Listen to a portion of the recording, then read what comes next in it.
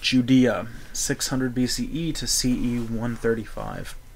Since their 60-year exile in Babylon from 597 BCE, the Jews, with their different religious beliefs, had grown further apart from their Near Eastern neighbors.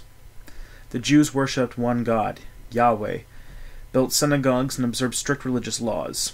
On returning from exile in Babylon in 538 BCE, they emphasized Jewish laws and began to set themselves apart from non-Jews or Gentiles.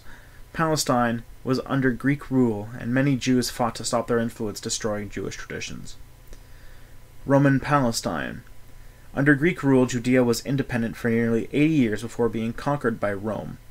The Romans appointed Herod as the king of Judea in 37 BCE. Jewish people were free to travel and trade, and many left to settle elsewhere.